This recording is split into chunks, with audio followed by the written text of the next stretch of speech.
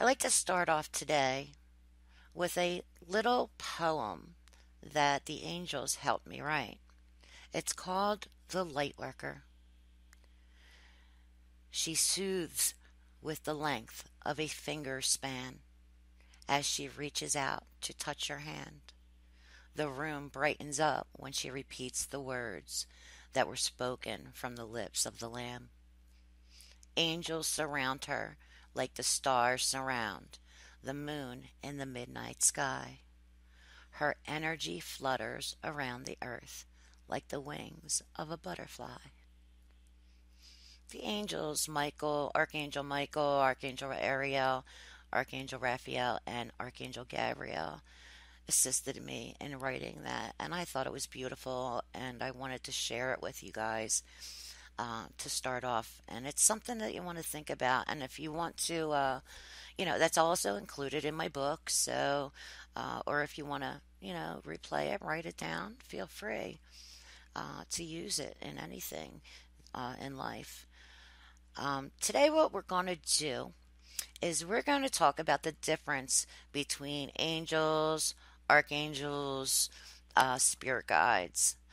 And so you kind of know the difference of who you're connecting with. Um, there is a difference. First, angels and archangels were both uh, made from the Creator. Okay, they have never lived a human life. Um, every time the Creator thinks about love, an angel is born. So, and the Creator is only love. So imagine how many angels are really out there.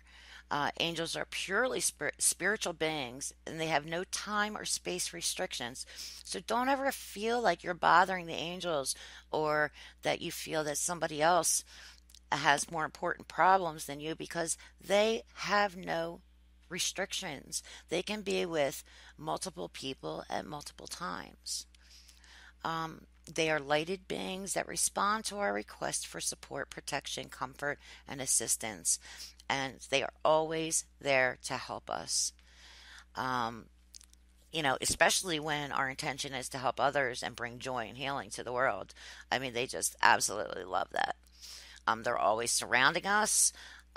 They're surrounding our loved ones, our home, our business. All we have to do is ask. That's it.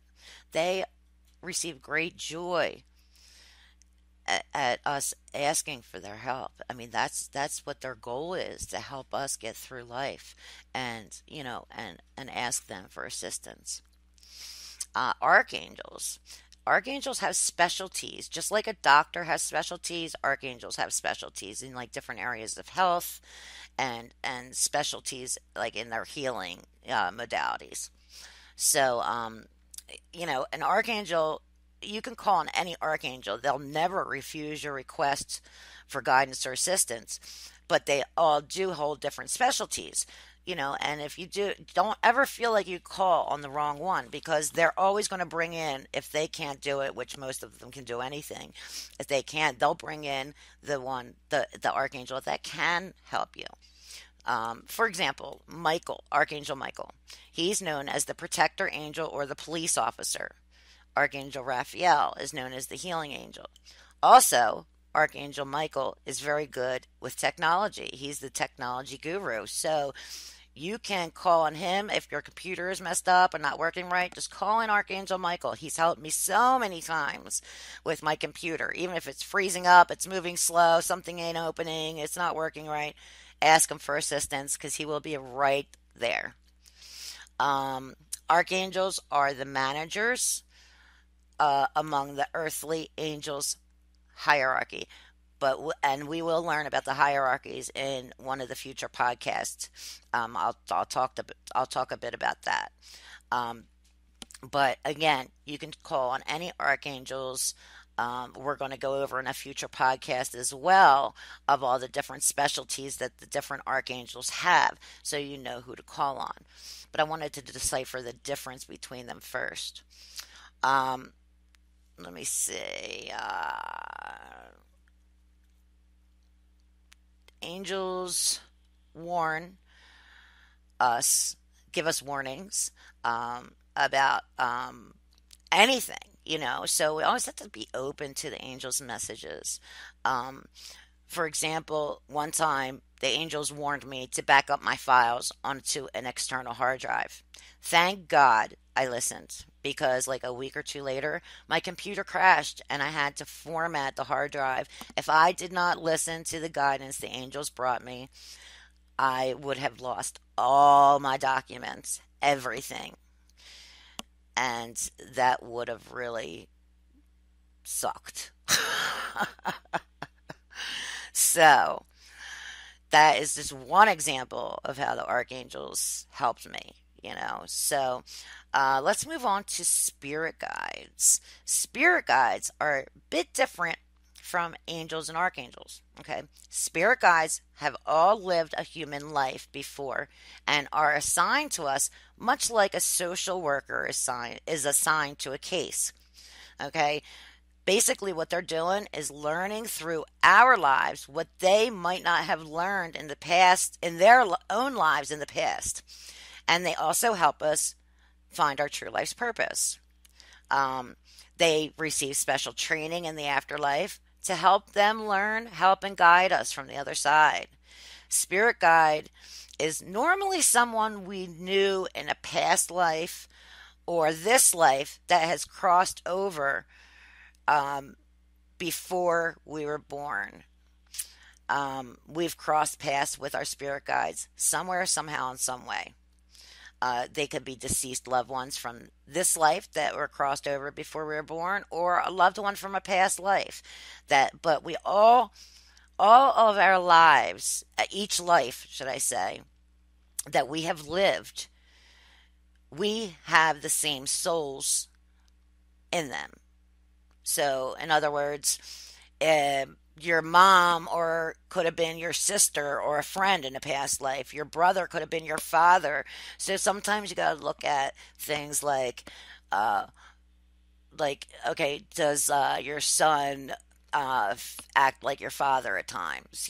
Things like that.